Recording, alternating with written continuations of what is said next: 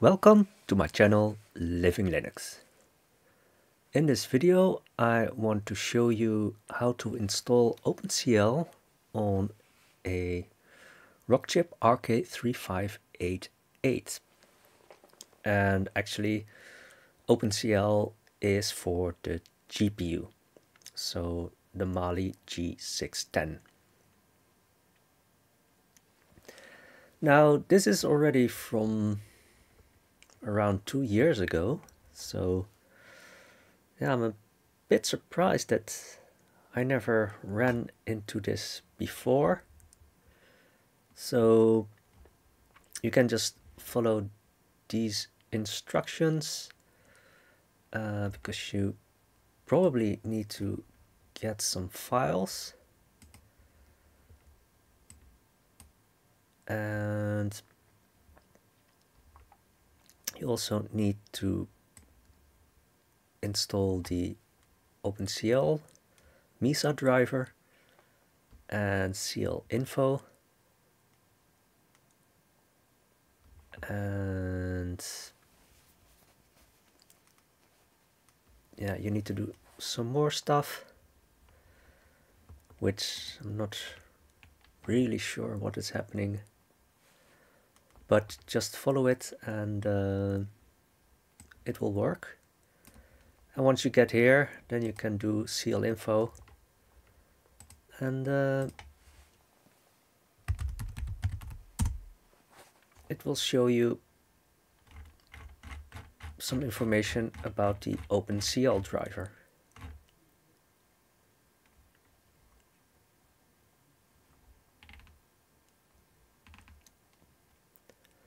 So you can see OpenCL 2.1, and I also saw that some people were mentioning OpenCL 3.0.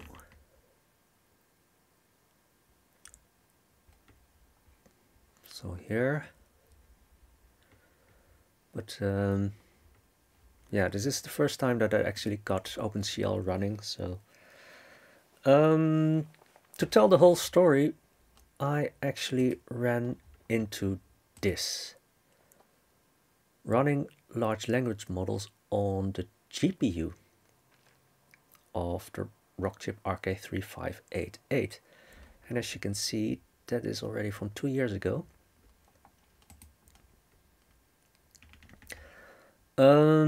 It's a bit unfortunate that yeah, during this period it stopped working, as you can see here, and it fails because ChatModule is no longer available. And yeah, that's a bit unfortunate because yeah, they explicitly removed it. So, but if we go to this example of how to run a large language model on the RK3588, and well, here it says Orange Pi, but I don't have Orange Pi. I have a Radxa Rock 5B and also the 5A. But yeah, you can follow these instructions, I guess, on any Rockchip RK3588 system.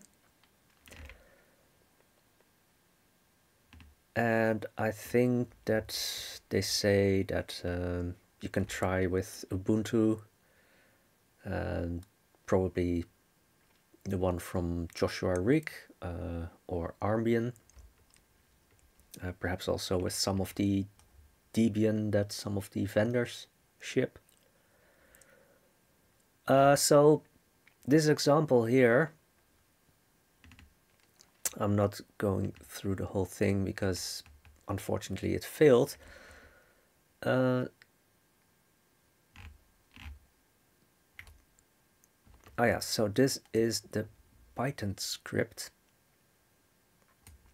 So here you can see that they called the Python script chat.py.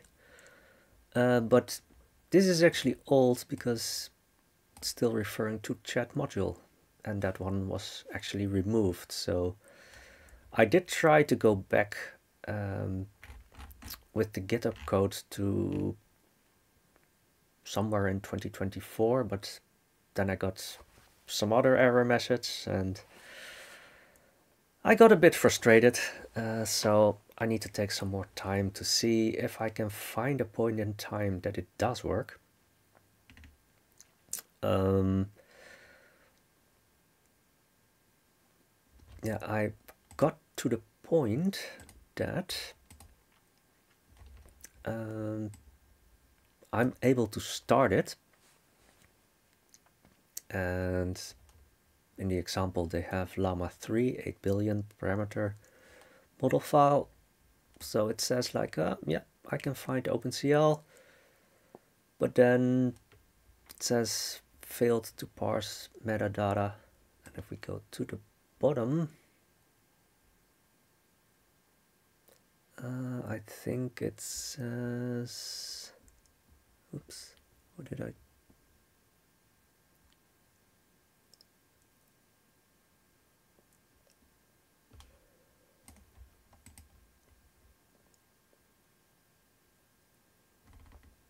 Ah, here, sorry. The max batch size wasn't found in the JSON object. Now that is a bit weird, because if we go to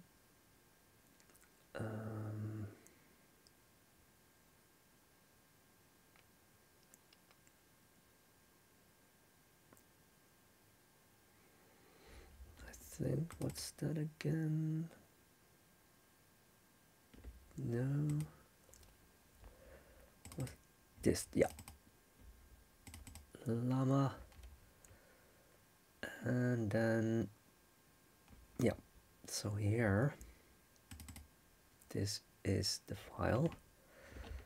And then I do see max batch size. So, yeah, I'm not really sure why it says it can't find the key.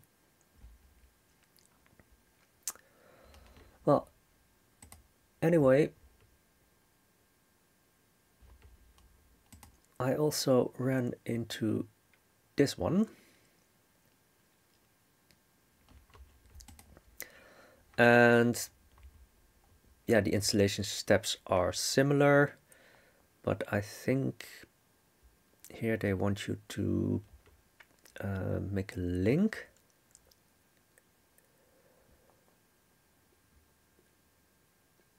And yeah, here. But I didn't need to do those steps, but yeah, if you run into any issues, then you might have to follow this procedure. Now, they have an OpenCL example program. So just create a file named cldevices.c, for instance, and then just copy everything here, and then you can compile it.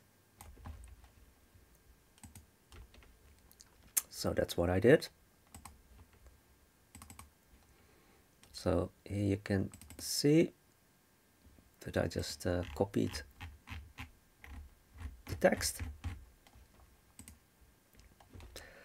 Then I compiled it, and then you get this object. And it's sort of like a hello world.